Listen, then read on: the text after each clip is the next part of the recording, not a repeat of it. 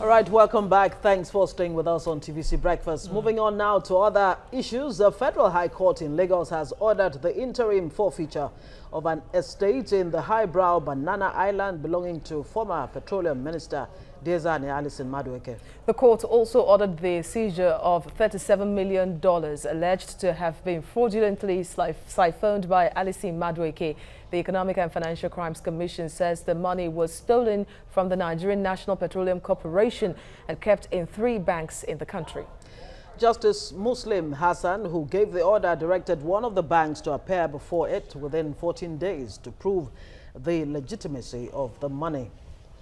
We have joining us now Ahmed Abbas, and to talk more about this. Thank you for joining us. Now, what we just read is just like a tip of the iceberg of what have been the court so far has ordered to be, forfeited by Diezani Alison Maduekwe. There is a report that she is believed to have about 23.4 billion naira and $5 million saved across banks in the country.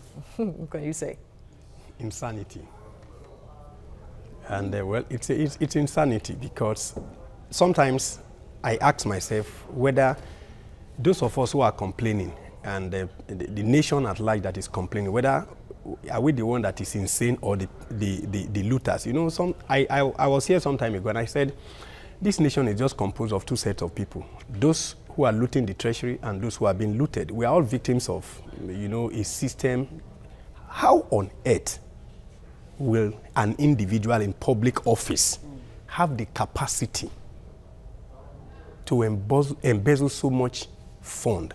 We must ask ourselves whether, I don't know. It's yes, as emotional, as sentimental as we want to be concerning the allegations, because they are allegations, really. Of course, Diezani Alison Maduekwe has been saying that she's innocent of all of these accusations, that EFCC is only actually just witch hunting her.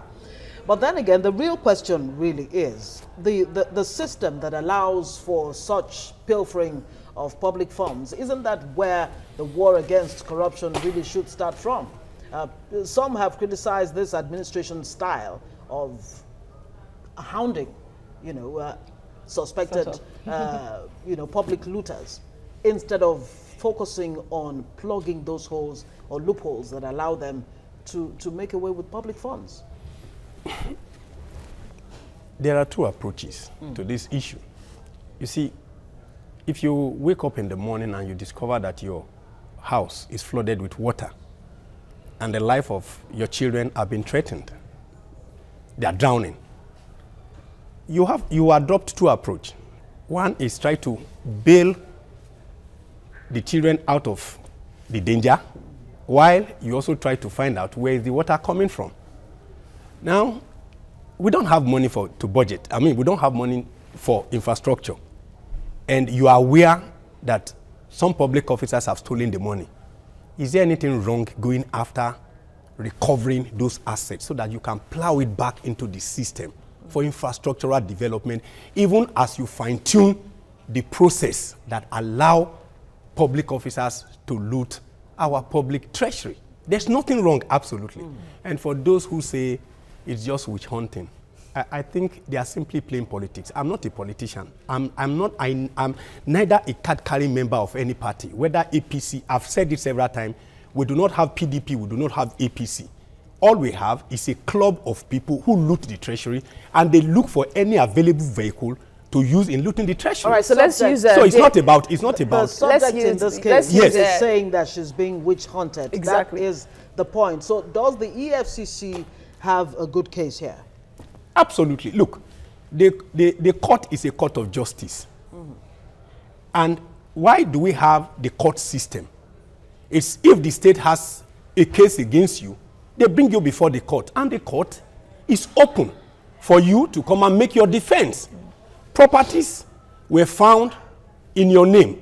Monies were found in your name. 47.2 billion Then naira. If you have any case, it is not for you to say you are being witch hunted.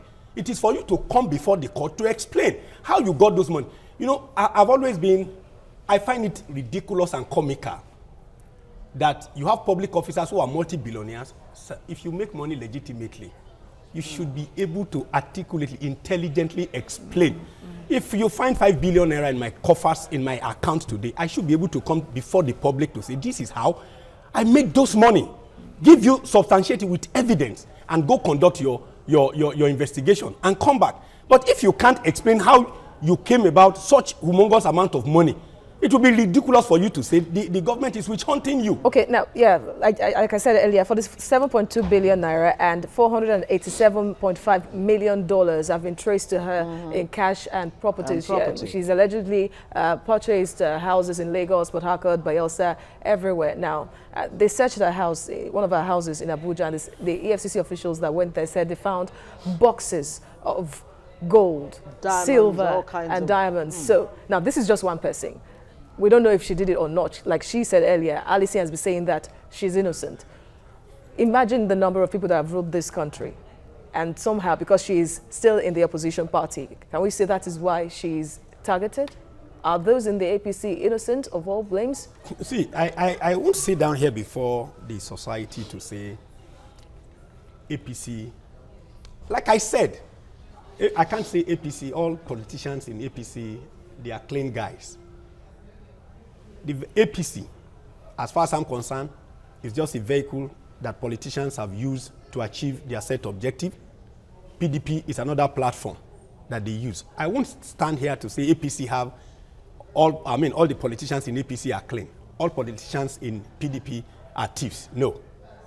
My contention is this.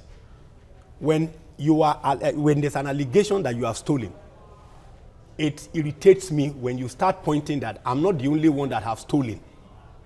There are also others who have stolen in the other party. You should be more interested in clearing your name. Are you getting my point? You should. If I'm alleged to have stolen money, the point of conversation should be, did you do it or not? It's annoying and irritating for a thief to be saying, well, why am I the only one being arrested for robbery? There are other robbers in the district. That's not to say we should not indict our agencies. The law should be no respecter of any person, whether in APC or PDP. Nigerians should be beneficiary of this resource. That's my own contention. All right, so now, it seems the burden is on the FCC because they've bungled many cases in the past that they'll quickly rush to the courts, and at the end of the day, suspects will be acquitted, discharged, and acquitted. So the burden of evidence is always on the person in the prosecution. So yes, how important is it for the EFCC not to bungle this case this time? Very simple. When you lack certain competencies, there's nothing wrong requesting assistance from organizations and international partners. Under Ribadu, EFCC was collaborating for capacity building because one of the problems is about capacity. Why do you go to court with 100 charges? Why don't you conduct your investigation secretly, covertly? Amass your evidence before rushing to court. Stop media trial. Trail people. Investigation gathering can take you 1 year, 2 years. Going around the globe, do a watertight investigation. And that seems to be exactly what the U.S. Department of Justice, DOJ, has done in the case of Diezani and Omokore and Aluko. Yes. Where they have actually called for the forfeiture of, some of the ill-gotten wealth. Yeah. Buildings and then the yacht of $80 million. That Jay-Z and Beyonce at one time rented for about $900 million? Yeah. Wow. Wow. So all they need to do is do your homework very well. If you lack certain capacity, extend a hand to those that can do it better and say, so look, I need assistance. the question is, just like Aziza just asked, how confident are you that at the end of the day that Nigeria and Nigerians can actually get the kind of closure they want in this case? I do not. I won't sit down here and say I do not have much confidence because we've seen too many cases. So many cases that sometimes at the end of the day, you just discover that it fizzles into the thin air, other issues crop up, and we move on as a people. Yeah. And because we've actually not been able to get it right in sending criminals to jail, That's why they will keep doing it until you fine-tune that structure. If we have to stop every other thing we are doing, because look, the essence of government has just two hands. One arm is for suppressing evil. If you look at the departments of government, EFCC, they are supposed to be terrors to evildoers. You keep criminals at bay. And the other arm is for providing goods and services and welfare for the people. So you need to strengthen those institutions that are supposed to keep the society sane. EFCC, the police, the ICPC. Strengthen them. Because until you take away criminals from the society, you simply make criminality a lifestyle. And talking about strengthening the institution, Ibrahim Magu, we know he's still just in acting capacity as the head of EFCC, and one wonders why that is. It is in Nigeria we hear that when you fight corruption, corruption fights back. Do you believe this could be what is playing out in any way? Absolutely. If you are a student of Nigeria, it is corruption fighting back. Very simple. At least they did it to Ribadu. They almost assassinated the man. You sent him to policy and strategic school. They went there because the powers that be after Obasanjo left felt that the guy was coming after them. They went after him, demoted him, removed him from EFCC chairman, sent him to policy and strategic school, and also sent in assassins several times. They even went to the school to arrest him in the middle of a ceremony, of a class. So it simply corruption will fight back, and they are fighting back. And I wonder if corruption will win. What about the issue of total and complete declaration of assets as a requirement for public office holders or people who seek public office? Are we taking that seriously enough to ensure that anybody who is seeking public office... And making the declaration public. Public, absolutely. Do you even, let me say, even when they make declaration of their assets, do you have the capacity to investigate? That is why I said, do you have the capacity? If I feel any form contesting an election, I forward it to Code of Conduct Bureau. Do you have the capacity? If I say, okay, I have properties scattered all over the world, do you have the capacity to investigate whether it is true or not? Or if there's an allegation, you don't even have the capacity in the first instance. So are you saying then that the war against corruption is only, or is in some cases not even what the paper is written on? Is it only on paper that we're actually fighting corruption? Or should we go to the very foundation? The very foundation, so that we can actually succeed. The foundation is faulty. The criminal justice system is faulty. Even if you arraign these Diezani and co's, they have the capacity to employ the services of 10 senior advocates who will help them to bog down the the criminal justice system. A situation where you try a criminal for over 10, 15, 20, 30 years. A situation where you have endless capacity to bring in motions and motions and motions and application from from High Court to Court of Appeal to Supreme Court. You come back, you come back and bring another application that, oh, the judge that is that is going to try this matter, I think he's going to be biased. Oh, she's fair in completion. I do not think she's going to be right. And so key players in the judicial system have their own share of the blame then? See, the entire system. The lawyers, judges, everyone. The politicians, they have their own, because when you have politicians who do not have ethics, like Mahatma Gandhi says, any nation that has politicians without principle, you are in trouble. You know, Barack Obama and Bill Clinton will not say because Donald Trump won election and therefore they are cross-carpeting to the Republican Party. It's about ideology, where you stand for. So when you have politicians without principle, you have problem. When you have law enforcement officers that are not competent in doing their work very well, you have a problem. When you have a legal profession, a section of the legal profession who are morally bankrupt and unethical in their practice, you have a problem. And when you also have a judiciary that is morally also bankrupt and corrupt, you have a problem. What about other institutions like the banks? When a public officer steals huge sums of money, they have to lodge it somewhere. The Diezani and alleged Diezani loot were lodged or discovered in Nigerian banks. So where do you draw the line between the whole, whistleblower policy and all of that, which allows banks to reveal some monies in their, well, should I say possession now? It's the same. How do we get banks, for example, and such institutions to ensure that they actually own this war against corruption? And some bank officials have even been accused of laundering money for politicians. For politicians. The story was alleged, I think, concerning this Diezani lodgement in some of the banks, I don't know which of the banks, that she went to Central Bank, collected the money and called the MD of one of the banks. To pick the money to directly? Pick the money directly. Cash and carry. So, you see, the culture of corruption has affected all our institutions. We just want to deceive ourselves. You see, when a man is terminally sick, you must admit that there's a terminal ailment before you can even prefer the solution. All the institutions are terminally sick. Let me just give you a typical, like you are saying, the bank. Saraki, one of the head of the fund transfer department of one of the banks, was brought in as a witness on behalf of EFCC because he was alleged to have made some transfer in the course of being a governor, running a foreign account. The bank came to the court to say the documents with which we ought to have established the fund transfer got burnt in a fire incident. To me, it's just institutional conspiracy. And that's why the government should go after institutions that are also acting in tandem with this culture of corruption.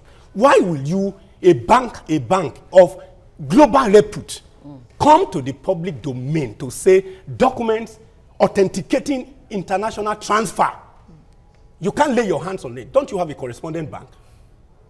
All right, let's look at it this way, that for them to have even come to the public to admit such, it tells you that there's just a conspiracy.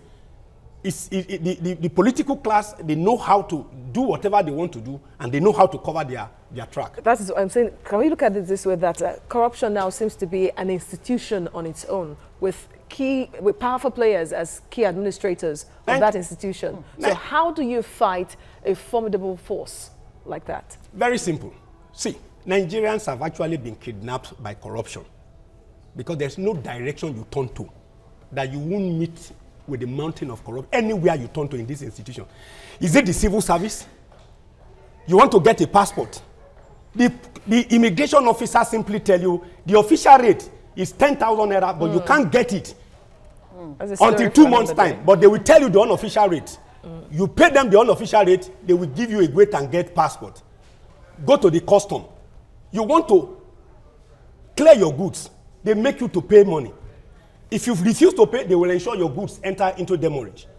So it's virtually everywhere. Everywhere you turn. So the only solution is that, you see, the government, they are not fighting corruption creatively, because until you mobilize the people, until you give ownership of the fight of corruption, until you empower the people to say, look, wherever there's corruption, let there be a total standstill.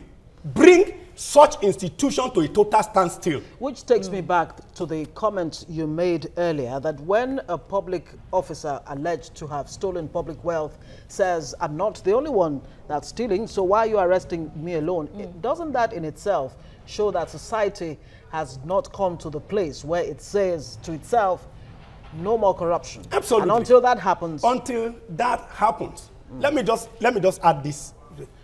When last did you go walk into a banking hall and get mint notes paid to you as a customer? Can't remember. You can't remember. It's a long time. But where do you find your mint note these days? Parties. Parties and garage, motor parks. Yeah. Well, your money being hogged. How did they get to the parks and the parties? Well, this brings to mind again what a big figure in the country said in the past, that stealing is not corruption. Thank you for your analysis at this time, Ahmed Abbas, for your analysis. You're a legal practitioner. Thank you for coming to the studio.